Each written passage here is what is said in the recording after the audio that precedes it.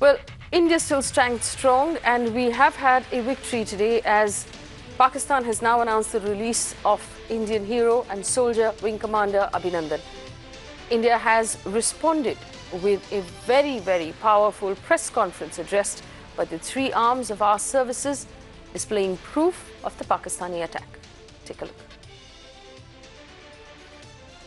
On 27th February 2019, at around 1000 hours, Indian Air Force radars detected a large package of Pakistan Air Force aircraft heading towards the Indian territory, towards general area Jangar.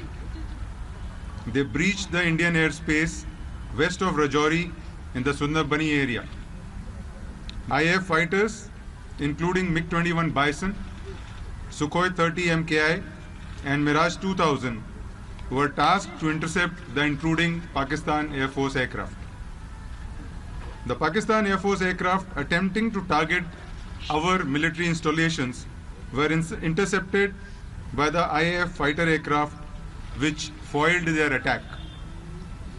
Although PAF bombs have fallen in the Indian Army formation compounds, however, they were unable to cause any damage to our military installations. In the aerial combat that ensued, one F-16 of Pakistan Air Force was shot down by an IAF MiG-21 Bison aircraft. The F-16 crashed and fell across the line of control in Pakistan-occupied Jammu and Kashmir. The IAF lost one MiG-21 in the aerial engagement, and though the pilot ejected safely, his parachute drifted into the Pakistan-occupied J&K, where he was taken into custody by the Pakistan Army. There have been many factually incorrect statements that have been made by Pakistan. The first blatant disinformation was that 2 IAF aircraft were shot down by Pakistan and 3 pilots of Indian Air Force were down. This figure was later revised downwards to 2 IAF aircraft and 2 pilots. The fact, however, is that Indian Army units had reported sighting 2 parachutes falling in POJ&K, which were of 2 F-16 pilots, the aircraft which was shot down by the MiG-21. Secondly, Pakistan claimed that they intentionally dropped weapons in open space where there was no human presence or military posts. The fact is that Pakistan Air Force aircraft targeted military installations. Pakistan also stated that no F-16s were used in the operation and no Pakistani plane was downed by Indian Air Force. There is enough evidence to show that F-16s were used in this mission through the electronic signatures, and thereafter Pakistan is trying to hide this fact.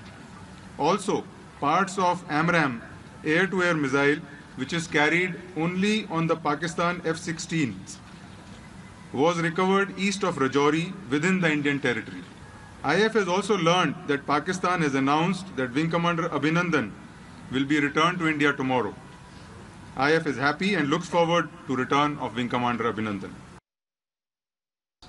Pakistan Army first resorted to unprovoked ceasefire violations, as you are aware, in Sundarbani, Bimbar Gali, Naushera and Krishna Ghati sectors on 26th February, with effect from 5 o'clock in the evening and again during the night. This was responded to by the Indian Army in a befitting and appropriate manner. As my Air Force counterpart has elaborated, on 27th February 19, the Pakistan Air Force attempted to target our military establishments in J&K. Specifically, they targeted a brigade headquarter, a battalion headquarter, our defenses, and a logistic installation. However, given the high level of preparedness along the line of control and the immediate and punitive response given by our own forces, the Pakistan Air Force's designs were foiled. I wish to assure the nation that we are fully prepared and in a heightened state of readiness to respond to any provocation. Good evening, ladies and gentlemen. The Indian Navy is deployed in a high state of readiness and remains poised in all three dimensions: on surface, undersea, and in air, to deter, prevent, and defeat any misadventure by Pakistan in the maritime domain. I can assure you of a resolute, swift, and strong response by the Navy when needed. We stand as one with the Army and Air Force to ensure the safety and security of our nation and our citizens. Jai Hind. A very important press conference had just concluded about half an hour ago, where the three arms of our armed forces addressed the media in a break of protocol, really, and it was fairly unusual for a press conference like that to be held at all. So we've had a very eventful day. We've had initially Pakistan, who came out and said that we do want to talk to India. We will release the pilot as a gesture of peace or a gesture to de-escalate. India then turned around and said, we will not accept any conditions. You have to release him as per the Geneva Convention. Then we had the Pakistan Prime Minister announcing in his parliament that Wing Commander Abhinandan will in fact be released, after which the press conference that you just heard. Joining me on the show, Prabhu Dayal, former diplomat, Colonel V.N. Thapar is a defence expert, Enram senior journalist, Air Marshal Nirdosh Tyagi, and Vinay Tiwari, our consulting editor. Gentlemen, thank you so much for joining us on the show. Vinay, quickly, from the point of view of a journalist who's seen a lot of press conferences, this was extremely unusual. Unusual for a tri-services joint briefing is not very common. As we mentioned earlier, even during Kargil, when the MEA would come for a briefing every single day, they usually used to be accompanied by one of the services officers and not all three together. So it is unusual for them to field the second in commands of all the three forces, pretty much, because they were, in that sense, by rank, they were almost the second after the generals in the sense. So very unusual in that. And for them to have presented evidence in this manner to the press, again, never happened before. One, to do a press conference in the open outside a South Block with the grandeur of Rashtrapati Bhavan and South Block in the background, and to display a part of a missile in an open press conference as evidence. That is, too, is very, very unusual. This has not happened many times before. This hasn't happened before. Mr. Ram, we've seen all of this play out during the day, and we've had a very eventful day, like I was saying. But again, as a very senior journalist, what is your response to the press conference we just heard? I think the main news for me was that Wing Commander Abhinandan Varthaman, son of a highly decorated Air Force officer, yes, right at the top, is coming back. And on your show, Faye, yesterday, I was looking forward exactly to this, perhaps a day earlier. So I would like to appreciate this gesture from Pakistan, whatever construction is put on it here. It's the right thing to do, and it's a timely thing to do. I think it does help de-escalate a dangerous situation, as I see it. The rest of it is detail. For me, the central issue here is the return of this brave and, in fact, heroic Indian Air Force officer, son of another one, second generation in the Air Force. And we are very, very happy to see that. Yesterday, we knew that he was not badly injured. He showed great dignity even in that clip in custody. But today, I think we have this very good news. That's the main news for me. The rest is detail. Absolutely. I also want to bring in Air Marshal Nirdosh Tyagi. Air Marshal Tyagi, an unusual press conference there. But if we look at the details, and I think we need to, sort of take it apart, because there was a lot going on in that press conference, and look at it piece by piece. We had Air Vice Marshal R.G. K. Kapoor, who first spoke on behalf of the Air Force, and he did talk about, while he talked about the fact that the Pakistan Air Force did bring in F-16s, and he will prove, and he did evidence for that. He did also say that we are vigilant and we're ready, and we remain sort of on guard for anything that Pakistan might attempt to do. So the question also that was asked of him later by one of the journalists was, since we know that Wing Commander Abhinandan is going to be released tomorrow, that promise has been made by Pakistan, but we are not in any way reducing our level of vigilance or our level of readiness for response, does that mean we don't fully trust Pakistan? His answer was, this was a gesture in line with the Geneva Convention, which means this is what Pakistan was supposed to do to begin with. What is your response to that? Is there a level of mistrust yet between India and Pakistan, between today and tomorrow?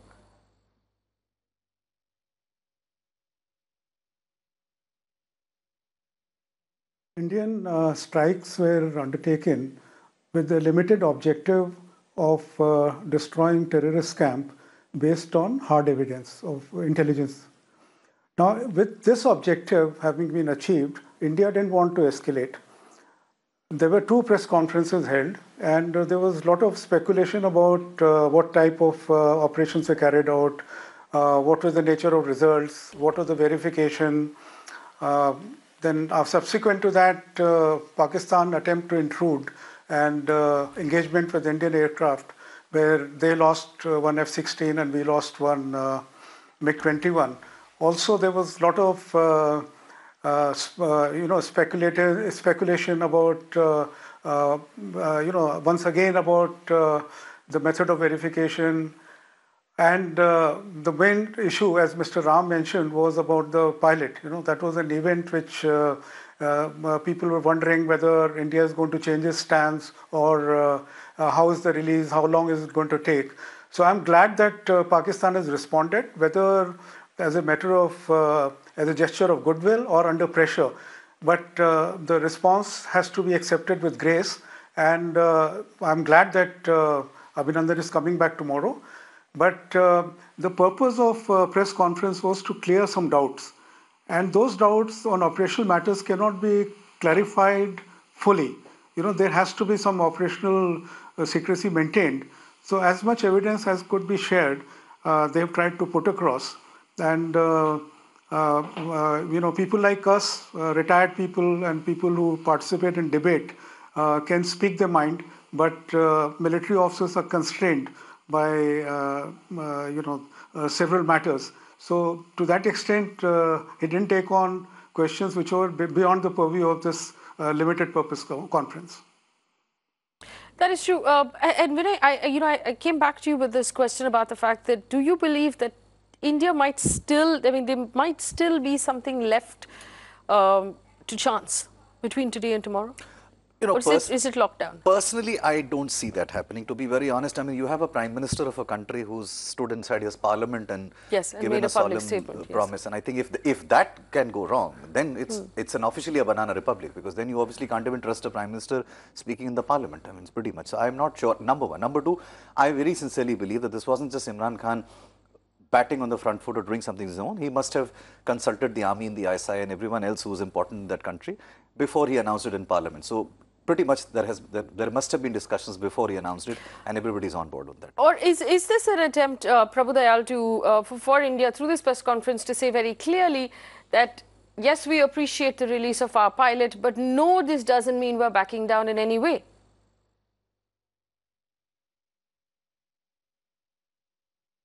Well, Faye, first of all, let me say that I agree with you that it was an unusual press conference, because it involved a foreign country and a representative of the External Affairs Ministry was conspicuous by his absence.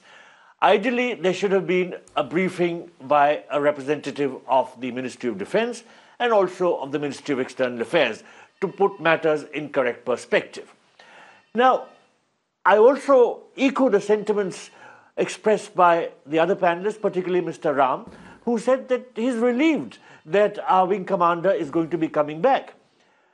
I would even go to this extent of saying that I am grateful to everybody who's made this possible. The Indian policymakers have surely worked assiduously to be in consultation with everybody concerned and bring about his release. Kamal, earlier during another program, Kamal Tiwari thought that it was only the army, and he disagreed with me on a slight count. But I think the army, working in tandem with the Prime Minister, has also done a good thing by working out his release. And if this is any sign of Imran Khan's Naya Pakistan, then I welcome it. But of course, this sort of thing would not have been possible without a lot of diplomatic pressure. The P5 countries have definitely done their bit. Donald Trump had perhaps given an indication when he said that some reasonably attractive news is going to come out of all this. At the same time, the US, UK, and France were tabling a resolution for banning Masood Azhar in the UN Security Council. The other two P5 countries, Russia and China, were recently in a meeting with our foreign minister when she visited China. Prince Mohammed bin Salman of Saudi Arabia has a lot of influence in Pakistan, and he had a successful and high-profile visit to India. I'm sure he did his bit. At the same time, our foreign minister is going to be in UAE for the OIC foreign ministers meeting as a guest of honor, and the UAE again exerts a lot of influence on Pakistan. So I'm sure that there was a combination of a lot of external influence on Pakistan, together with good negotiation from our side. I'm sure there was a lot of behind-the-scenes negotiation. So all this, I'm happy, is bringing about the release of our wing commander, and I'm glad he's going to be back home. I don't have any misgivings that the Pakistanis will go back on their word, because as Kamal said, they would be appearing to be like a banana republic to change their minds so quickly. So I echo the sentiments of everybody else that this is hopefully an end to an unhappy chapter. But of course, the fight against terrorism goes on, and that's what's been made clear by our three service chiefs. That battle is not yet over. And for that, we will have to maintain whatever pressure is possible internationally and directly on Pakistan, because ultimately these terror outfits are located on their territory. And without Pakistan's sincerity, we cannot clamp down on them. You know, there is a ban on Jaish-e-Mohammed in Pakistan since 2002. But the Jaish-e-Mohammed has been changing its name. Yes. It's just a camouflage. It became Tehreek-e-Furqan, then it became something else, and it became charity organizations. Yes, so it has acted like a proxy of the Pakistan army, and that has to stop. And we have to continue our struggle in that regard, of course, both directly by striking at terror outfits wherever they are located, but also diplomatically, because diplomatic pressure is very, very significant in these matters. In fact, Vinay, we do have information right now about tomorrow's process. We understand that Wing Commander Abhinandan is currently in Rawalpindi. He is currently in GHQ Rawalpindi, which is the general headquarters of the Pakistani army. Tomorrow, there will be a special plane that will take him from GHQ Rawalpindi to Lahore. And from Lahore, he will be driven down to the Wagah border and then escorted out into India. What we don't know, in fact, the last time when we spoke to somebody, we were told that the Indians want him to be accompanying him while the Rawalpindi to Lahore flight is on, and there is no consensus or agreement on that. I think that's perhaps still being discussed, but pretty much they have figured out what is going to be done. Once he comes into Wagah, which is pretty much a standard system, he will of course be put through a quick medical test, and then he'll board a special flight to come back to Delhi, and he'll be taken for a debrief, because obviously any officer who returns from captivity has to be put through a debrief, and they usually don't talk to the media at all. Yes, and what happens in a debrief? Well, the debrief, he's asked questions about what happens there, and everything that he can share with the Indian authorities, and that debrief report is never really made public. So even in the case of Flight Lieutenant Nachiketa, when he was brought down in India, he landed at the Delhi airport in the Palam technical area. Of course, it was done in media presence. We saw him coming down. He stood there for a while, waved, saluted, and then was boarded from a vehicle and straight away taken for the medical test and a debrief. So there is no real media detailing that happens, neither here nor at Wagah. Yes. Colonel Thapar is with us as well. Good evening, Colonel Thapar, and thank you for joining us. The army portion of that press conference was also extremely interesting. Good evening. The representative of the army basically said one very interesting thing, that our mechanized forces are also on standby. He also said that despite the turn of events, we are committed to peace in the region, but we will not hold back from any response that could be given to someone who has designs of enmity on India or its people. Your response to that statement made by the forces and specifically by the army, Colonel Thapar? All right.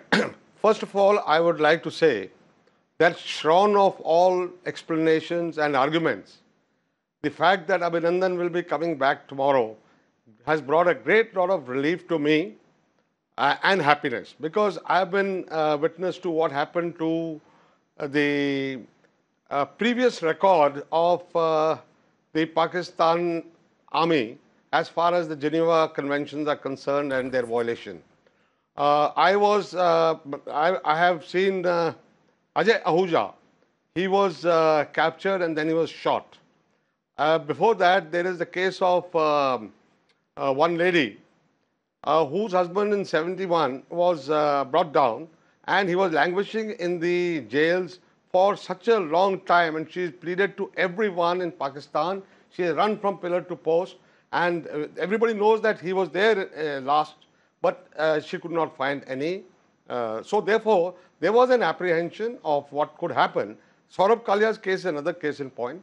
But therefore, there was a lot of apprehension till he comes back home safely. But the announcement itself has come as a big relief and a reason for happiness. The second point I want to make is the production of this piece of the F-16 armament. That is very, very important, significant, because the F-16s have been given to Pakistan with a clear mandate that they will not be used against India. And that is why Pakistan is denying that they use F-16. Sooner than later, such evidences will be put together, and America will be confronted with that this is how your aid is being always used against us. So that is the second point. The third point about the mechanized forces and other things that you have said. As yet, there has been the core of this whole operation, and the issue has been the terror let loose on our country by the non-state actors. So till now, there is no mention of what Imran wants to do about that, what he wants to do with their bosses, Hafiz Saeed and others. And therefore, that particular issue is not been addressed at all. And that is the issue on which this whole operation was launched. So we'll have to keep exerting this pressure for some time till there's some solution to this kind of a problem comes to the fore. At the same time, I would like to say that it's not going to be an easy solution, because today the Pakistani army may not be, the Pakistani state and army may not be in a position to control this jinn that have let out of the bottle. Today there are 50,000 volunteers with the Lashkar-e-Taiba and a huge number of volunteers with Jaish-e-Mohammed and many other small organizations. 54 of them are there. Now, you see, they are all, they can change their manpower. Lashkar people can go into Jaish, Jaish people can go into Lashkar, and when a lot of pressure is built, they can simply melt into the Fatah or into Afghanistan and regroup again. So we require an enduring solution for that. And that is why our whatever forces have been deployed at whichever places, they are there to exert certain amount of pressure, continue to exert that kind of pressure till we get some solution to this kind of a problem, till we get some, at least the roadmap to what they want to do. Thank you. Well, that's very well said, and specifically the point about the F-16s being given to Pakistan on the explicit understanding that it will not be used against India, and that is in fact, the reason why that evidence was so important. But I have a couple of questions about the press conference that I want to open to the entire panel, and I want to have you all weigh in on. So just gesture to me with your hand and let me know if there's something you'd want to come in and say. My first question is this. The evidence, of course, that was asked of the forces about the fact that the attack at Balakot, that we've achieved that, that mission, that we actually have, in fact, destroyed the GEM training camp, to which the answer was that the evidence is with us, that the mission was accomplished, and it will be up to the government to decide when to release it. Is there a question now for that evidence at all? Because there have been some questions raised and evidence has not been released. Mr. Ram, go ahead. See, I don't take this as the central issue here. Yes. Because there has also been an attempt to politicize, not by the armed forces, but by politicians, particularly those in power. And the opposition has protested against what it calls the politicization of the sacrifices of our armed forces. So we don't want that. So let's take that out of the equation. The story is not complete yet. We looked at this with interest, what was produced, but this is not comprehensive yet. It's not the end of the story. Rival claims will be made, and as an independent journalist, and you also are an independent journalist, Faye, we would like to watch the situation. None of us is, I mean, I'm not an expert on this. I leave it to the experts here, but I liked what I heard from some of the panelists, particularly that you should accept this with grace. They all seem to recognize this is the main event that happened, because they are very happy that this brave officer, in that video clip we saw, he conducted himself with great dignity. Yesterday he was not badly injured. His father has gone on record to say that. So we are proud of this Air Force officer, and also we must appreciate the fact positive.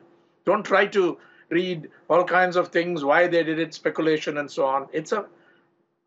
Let's look at it straight on and say it's a good gesture. It does help to de-escalate a dangerous situation, because both countries have nuclear weapons. Whether they're going to use them is a different matter, but the fact is both countries are declared nuclear weapon states, and everybody recognizes it. We don't want this to escalate.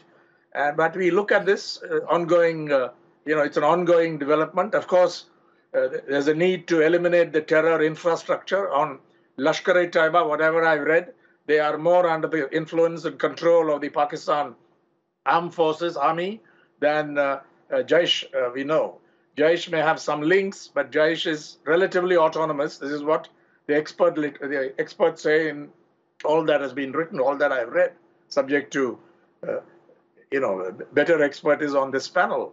So this problem remains to be tackled and resolved, and as has just been mentioned by our last panelist who spoke, it's not going to go, it can't be resolved overnight or very soon, but it's got to be an effort. But the central point of the press conference for me was this news, and the Air Force, the armed services welcome this.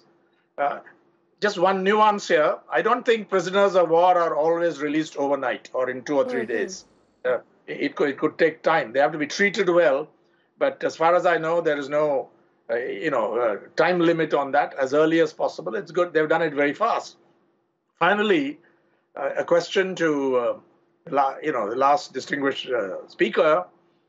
If F-16s can't be used against India, that should surely mean in an offensive way it can't be used, because if war breaks out hypothetically, then surely why are the F-16s there? I'd like to know how the Americans have bound Pakistan not to use F-16s in any kind of conflict involving India. So in fact, I just want to take that question to Air Marshal Nirdosh Tyagi. If I'm not mistaken, Air Marshal Tyagi, there was an explicit understanding when the US gave or sold the F-16s or agreed to sell the F-16s to Pakistan that it would be used to counter terrorism. India was pretty upset about it, and the answer given to India was that there was an understanding that the F-16s will not be used against India under any circumstances. That understanding has obviously been broken today. Air Marshal Tyagi, if you could help us understand the circumstances under which the US sold these F-16s to Pakistan. You see, when F-16 was sold to Pakistan, that time the political situation was quite different. India didn't matter much to the US. And I have heard this end-use restriction argument earlier also. But I'm not convinced that if you have a weapon, you will not use it in war. And who is Pakistan enemy, stated enemy after all? Are they going to use it against Afghanistan or, who else? So I don't buy that argument, but I want to put in two other issues. You see, this whether the extent of damage and all is based on the weaponry. I'm convinced that if coordinates are fed, the weapon will go there. And that depends on the accuracy of intelligence.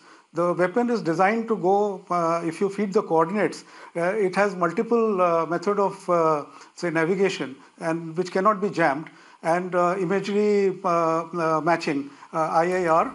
So it will go there. I mean, that's not the issue. The issue is there are two things. You know, whenever they were across the border terrorist activities, there was hesitation to take action because whenever you use air power, it can escalate very fast. So fear of escalation was one, and second is the bogey of nuclear response. You know, that means on the nuclear, one is the conventional ladder and one is the nuclear ladder. So these were the issues, because when a political decision is taken, you weigh all facts, and based on your risk evaluation, you take a step. Now, in this case, both these myths have been demolished. You know, you have gone and struck. Whether damage has been done or not, I'm convinced the damage has been done to the extent they wanted, and it's a fair bit of damage. There is some unconfirmed media reports on which are floating around. I don't want to mention those. Yes. But the important issue is that a message has been conveyed that if you don't keep your these people under check, whenever we get intelligence, there will be a strike there. So that is important, and nothing is going to stop that. And the second issue which you had asked me earlier about the mistrust, you see, the one strike Pakistan cannot change. It's a military state. It cannot change its stance that it has been saying that it is not state-sponsored activity, but something which emanates within India. Now, they're not going to change that. But this change is going to come about slowly. You know, when there is a threat looming large that you can be struck at will, and that is because of the force asymmetry that exists between us, they're going to be careful in future. I just want to state that. Colonel Thapar, go ahead, please. Yeah, actually, what the Air Marshal has said, I will follow it up by saying that the damage on ground has happened. I mean, there are no two ways about two opinions on that question, and that was the purpose. But the other big purpose was to convey a solid message, a direct message to Pakistan that if we feel the necessity and that we do not get the proper response from you, this kind of a thing can happen again at a larger scale, and that has been properly conveyed. The fact that what the Air Marshal said, as per the literature available, that was a condition for the sale of F-16s, that they will not be used against us, but that has been violated, and that must be conveyed to America. Absolutely. In fact, I just want to play out, and I want to bring in, introduce another question, and that's the question of de-escalation, a question we've been asking for the last 24 hours now. We just play out this piece of the conversation, and this was, you know, Major General Bahal, who responded to one of the questions that was asked by the journalist. Can we play that out, please? As we said, that he has targeted our military installations. As I mentioned, he's targeted military targets, and therefore the escalation has actually been done by him. So we are prepared, as I told you, we are ready. If he provokes us any further, we are prepared for any contingency that is given to us. The interesting reference of he in that press conference, but I think the larger theme, Vinay, in the whole conference was that, listen, we are prepared in air, in water, on land. We're prepared. Mechanical infantry is ready. Our submarines are ready. Everybody is ready. So there was a clear, hard conversation or a hard message that was going out that India is not stepping back. We're not de-escalating, or we're not in any way taking a softer stance here. We're not. But I think there is one slight but very critical difference. If you remember, the second statement that was released by the government yesterday, it called this particular incursion by Pakistan a attack on our military installations. Yes. It was considered and described as a hostile act. Yes. And obviously an attack on the integrity of the nation. Now that was a major ratcheting up of the sentiment vis-a-vis what was happening post Balkot, because that was a preemptive defensive strike. Yes. But today's comment, if you see, his specific terminology, specific word he used was, in case he tries it again, we are ready. Which means, in many ways, the Indian army or the Indian government believes that what happened yesterday, they are willing to accept that as an exception. Because if this was to be retaliated, you wouldn't say, we will, if they do it again, I'll do it again. Because, I mean, you know, the conversations that we've had on this channel for the last 3 days, in fact, were about if Pakistan were to attack or attempt to attack our military installations, that would be an act of war. That would be an act of war. And it was a question that was asked at this press conference. Do you read this as an act of war? Again, the answer was not very specific, but The answer was we will retaliate Yeah, so if my they limited try it point again. is that there is no retaliation that's going to happen for what happened yesterday Yes. in the sectors when they violated Indian airspace. But they're also saying that in case anything like this is attempted, then Again? we will retaliate. And we Yes. will retaliate with all the three services and the might that we have. Absolutely. Mr. Ram, do you want to weigh in on this, that the fact that India has sent a clear message that we're grateful, or we're happy, actually grateful was not the word, happy was the word, we're happy you're releasing Wing Commander Abhinandan, which is in line with Geneva Convention, which is something you're supposed to do anyway. Do not expect us to soften or to back down as a result of it. They're just words. We are happy that he's back and in fairly good health. And I appreciate the fact that this is a good gesture, a good step forward. It's not all over. The other thing is, it's not much, to escalate is not a macho thing. And to de-escalate is not something that you should be ashamed of. So when you say, Faye, that, oh, we are not de-escalating, I disagree with it. This situation has been de-escalating. And this release really helps that. The nuance that Vinay just mentioned, that's good, that there's a change in terminology. If we are talking about something speculative happening, something prospective happening, and they may say the same thing. So today, the lesson I take from this is, yes, this has been handled in a reasonable way. Problems are left over, but they will be resolved on another day. Today, let us unconditionally welcome the guaranteed return of Wing Commander Abhinandan Varthaman. We are very happy for him. We are happy for his father, and we are happy for his family. I think that's that's the message we should take from this. Very well said. Prabhu Dayal, from the F-16 conversation we were having, the understanding, and I'm sure you understand this really well, the explicit understanding of the use of the F-16s between the US and Pakistan. Can this now be used diplomatically by India to put more pressure on Pakistan? It should be used. It should be used by us during our discussions with the United States to point out that weaponry which they have given to Pakistan was meant to be used for fighting in Afghanistan against the forces who are antithetical to the United States. But it is all being used against us. But this is an old story which has been going on for a long time. Right from the time of President Reagan, who gave that famous $3.2 billion aid package to Pakistan, the weaponry which was part of that package was meant to be used in Afghanistan. But we all know that such weaponry was used against India. I think it was V.K. Krishnamenon who famously said that the gun which can be used to fire in only one direction is yet to be made. This weaponry was meant to be used against Afghanistan, and like the F-16s, and it's been used against us. But I think in the press conference, we were a little too matter-of-fact that the wing commander is coming back, we are relieved he's coming back. I think a word of gratitude, or at least performer thanks were in order. And I think we should have just kept the press conference to this matter relating to his return. And as regards the issue of combating terrorism and that we are not letting down our guard, of course, it's evident that we are not going to let down our guard. But perhaps that could have been left for another day. My own view is that there is a sense of relief in the country that the wing commander is coming back, and the press conference should have been utilized to address that aspect. Of course, but I repeat, Mr. Dayal, is it really the up fight to against terror will go on. We will mobilize all forces? resources at our disposal. Yes. But is it really up to the forces to address the emotion in the country at this point? well, I agree. It is. But as a private citizen, now I'm a private citizen, and I can voice my feelings in this regard. All right. I see Colonel Thapar has his hand up. Go ahead. Look, this is a military debriefing. It's a military, it's not a diplomatic or a ministerial debriefing. It's a purely military debriefing. The diplomats were not even present. None of the people from the diplomatic corps were present. They're all service chiefs. So let us not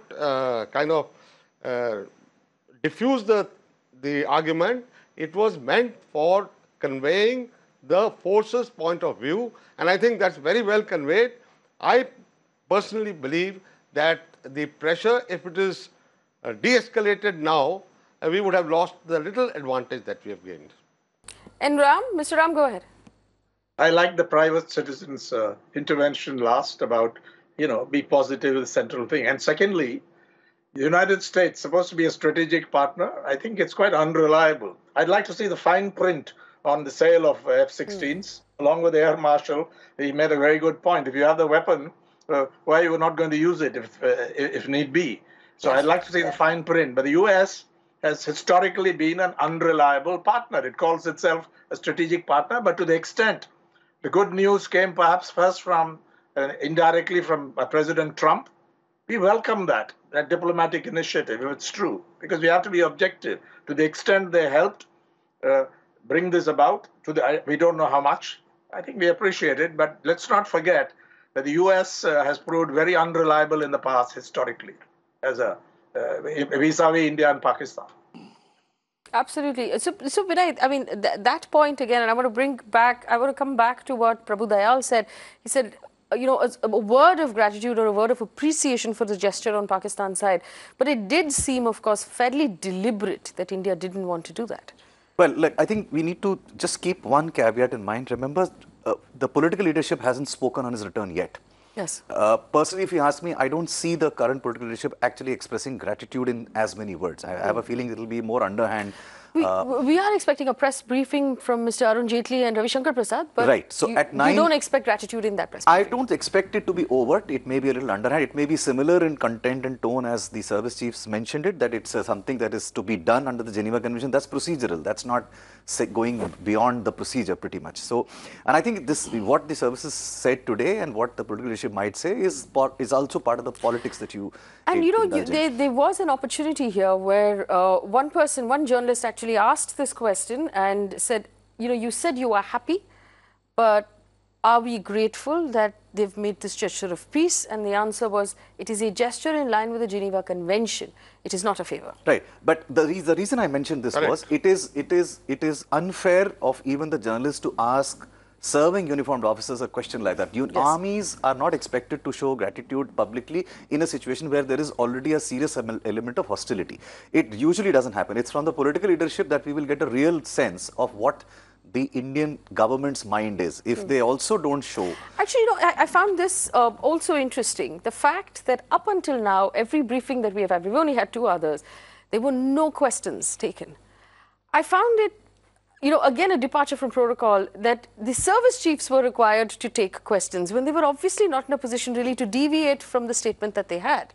I think it puts them in a difficult position. No, because I'll tell you the difference. One, because the previous 2 briefings were done by the diplomatic community, the Ministry of External Affairs, and at that point of time, they obviously did not have answers to all the questions. I think tonight, there were more answers to it, especially the good answer or the good news of our wing commander being announced back. But my point larger is this. I don't think it's fair for us to expect the armed forces in uniform standing when both armies are able to start expressing gratitude. I don't want this pressure to be in the armed forces at all. They are a professional body, unit which works at the instructions and commands of the government in power. I am more interested and keen to see and hear whether the government does that or not. Because if they also don't do it, you're then setting the line that, listen, our position as the government of India is that this is no favor you've done to us. You're duty bound to do it, and that's what you've done. You've just done what is supposed to have been done. The Air Marshal wanted to say something. Air Marshal, go ahead.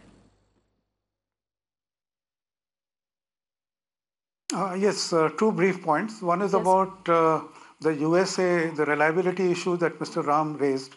This issue was deliberated when under President Bush, our terms started improving. And later we became one of the major buyers of equipment from United States.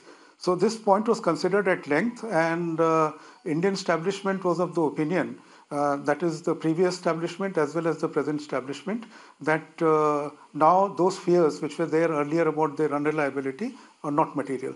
Now, whether it is right or wrong, I cannot say at this stage, but it was a decision over which prolonged deliberations were done. And this started when MMRCA tender was being considered in 2005 or 4, I don't remember exactly, when the US wanted to participate, they expressed their will to participate and they sent response. Ultimately, the tender was issued in 2007, but that was the period in which the relations were improving. So that is one point. And the second point is about Wing Commander's release and its link with other events. You see, the strike went in with a purpose, and a strike was done with a purpose. And after that, the call for or the offer for sitting on the negotiating table was declined. And when this unfortunate event of the pilot coming in their captivity happened, thereafter India's stand was that it will be unconditional release. So till the release will not be subject to any negotiation. That cannot be changed midway. Hello? But after but I agree with everyone that we are relieved. I am personally very relieved. But once the pilot is back, it will be perhaps a graceful gesture to acknowledge what has happened. And you can still maintain that till the terror centers are demolished or Pakistan does something, we'll not probably negotiate. Yes, very well said. Unfortunately, I have completely run out of time on this conversation. Gentlemen, thank you so much for making time for us at Mirror Now and helping our viewers, and I must acknowledge myself, understand the situation far better. When we come back after this quick break, we'll talk about what happens next. India, of course, has a larger, bigger battle, that with terrorism. There are terror kingpins in Pakistan. Our job of completely dismantling terror is not yet done. How do we use the position we have and we've gained today to make sure that that job is seen through to the end? That's on the other side. Don't go anywhere.